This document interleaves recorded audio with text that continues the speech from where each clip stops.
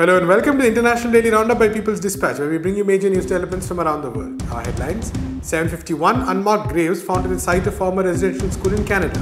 Activist Nizar Banat killed during violent raid by Palestine Authority forces. Report reveals use of brutal force against hunger strikers in US detention center. Members of Peru's election board suspended over conflict of interest. And in our video section, we take a look at the growing persecution of dissenters by the Bolsonaro government in Brazil. In our first story, 751 unmarked graves have been discovered at the site of a residential school in Canada's Saskatchewan province. The Cowessess First Nation announced the preliminary findings on June 24th. The Mariwal Indian Residential School was operational from 1899 to 1997. The Cowessess First Nation took over the school's cemetery from the Catholic Church in the 70s. They began to locate unmarked graves using ground-penetrating radar earlier this June. Cowessess Chief Cadmus Delorme has stated that it is not confirmed if all the graves are those of children. Moreover, some of the graves might have been people from nearby towns. Canada's Truth and Reconciliation Commission identified 20 residential schools in Saskatchewan. As per official records, 566 Indigenous children died while in these schools. CBC Canada had previously reported that the remains of 191 children were unidentified. The major cause of death listed was tuberculosis made worse by unsafe living conditions and malnutrition. However, causes of death were also omitted from half the records. This week's discoveries have been made shortly after the remains of 215 children were discovered from the Kamloops Residential School. An estimated 150,000 Indigenous children were held in such schools. They were forcibly separated from their families, and some children had no contact with them for years. These schools were designed to force Indigenous people to assimilate into the Christian Canadian culture. As such, children were banned from speaking their ancestral languages or maintaining cultural practices. Survivors' testimonies and records have revealed horrific levels of abuse and neglect. 3,201 deaths have been officially recorded, while independent estimates place the number at least as twice as high. The Truth and Reconciliation Commission made 94 recommendations in its final report. So far, the Canadian government has implemented only 10. In our next story, Palestinian activist Nizar Banat died during a violent raid by Palestine Authority forces on June 24th. His family stated that around 25 officers showed up to his house in Hebron in the early hours of Thursday. The doors and windows of their house were then blown up without warning. Banat's cousin told local media that he was beaten with iron and wooden batons and pepper was sprayed on his face. He was then stripped off his clothes and dragged away into a vehicle. A statement by Hebron's governor stated that Banat's health deteriorated during his arrest. It further said that he was taken to a hospital where he was announced dead. However, his family has disputed these claims. They were also not aware of his location for hours after his arrest. His death has been termed an assassination. Nizar Banat had been a fierce critic of Palestinian Authority government and President Mahmoud Abbas. He denounced the widespread corruption and repression carried out by the government against Palestinians. His family has said that he was targeted and arrested several times before his death. 2 unidentified men shot live ammunition and tear gas into his home in the occupied West Bank in May. Following news of his killings, protests broke out in Ramallah on Thursday. Chants of Leave Abbas and the people want the downfall of the regime could be heard. However, the protests were soon met with heavy violence by PA forces who deployed tear gas. Several injuries were reported. Activists at Banat's family are now demanding an independent investigation into his death. Protests also continued on Friday as his funeral was held in Hebron. We now go to the US, where a new report has revealed that ICE officials use force to end hunger strikes by detainees.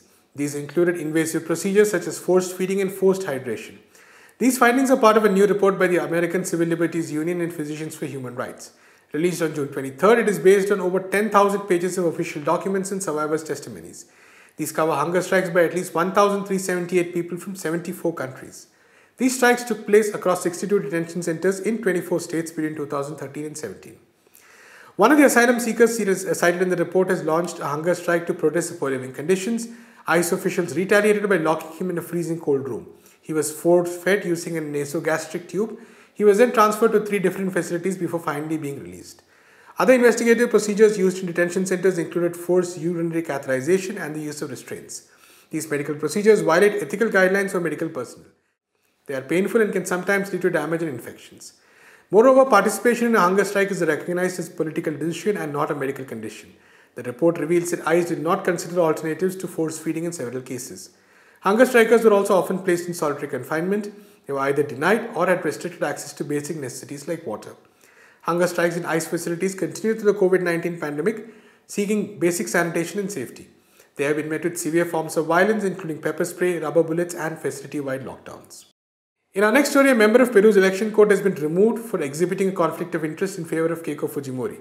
The National Jury of Elections, or JNE, announced the suspension of Magistrate Luis Carlos Arce Cordova on June 24th. Arce himself had asked to be removed from the plenary of the court in a letter on June 23rd. This was after the court rejected 10 appeals from Fujimori's right-wing Popular Force Party. She has filed hundreds of appeals seeking to annul around 200,000 votes cast in the election on June 6. Socialist candidate Pedro Castillo had won the election with a narrow margin of just around 44,000 votes. The Attorney General's office has now appointed prosecutor Victor Rodriguez Monteza to replace Arce. Meanwhile, the reports of conflict of interest made against Arce extend beyond the electoral process. He is being investigated for the crime of illicit enrichment in the Los Cuelos Blancos case. It refers to a prosecution network within the Peruvian judiciary headed by a former Supreme Court judge. He tried to annul a tax investigation into money laundering by Keiko Fujimori in 2018. If convicted, Fujimori could face up to 30 years in prison. And for our final story, we go to Brazil, which is witnessing mass protests against President Jair Bolsonaro. People have condemned the government's failed response to the pandemic, which has led to over 500,000 deaths so far. In the face of this unrest, the state has intensified crackdown on dissent. This has included severe police violence and repression under the dictatorship-era national security law. Moreover, critics of authoritarianism and people who identify with anti-fascism in any way have been targeted. Most recently, students and professors from the State University of Ceará were summoned by the police. This was related to a class on fascism which was held in 2018. Here is a video by Brazil de Fato on the case.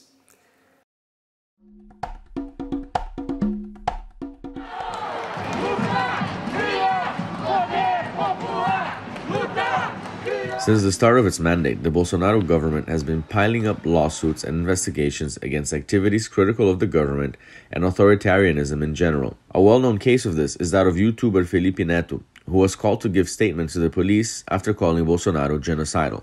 In this climate of persecution, an old case has resurfaced.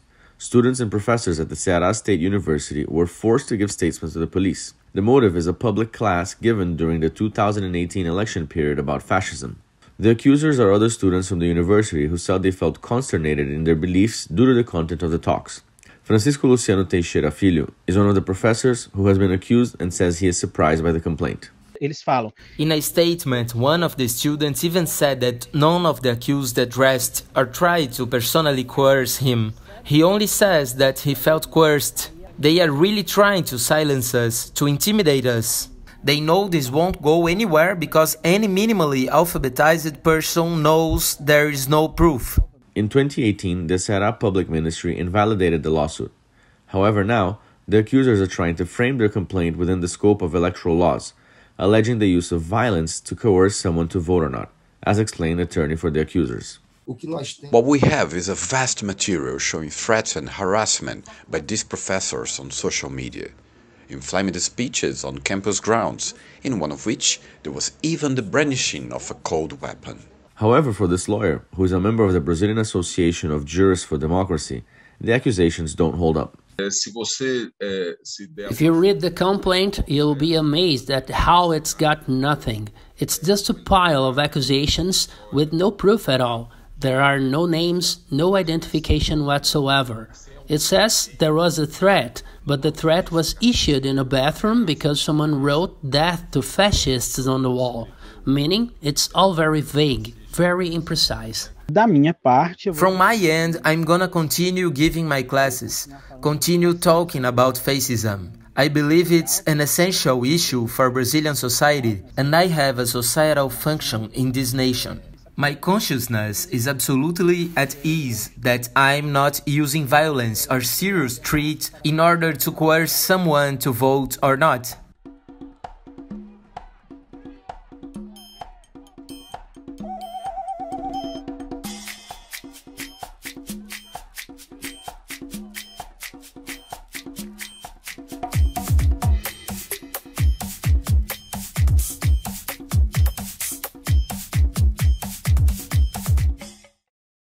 That's all we have time for today. We'll be back tomorrow with more news from around the world. Until then, keep watching People's Dispatch.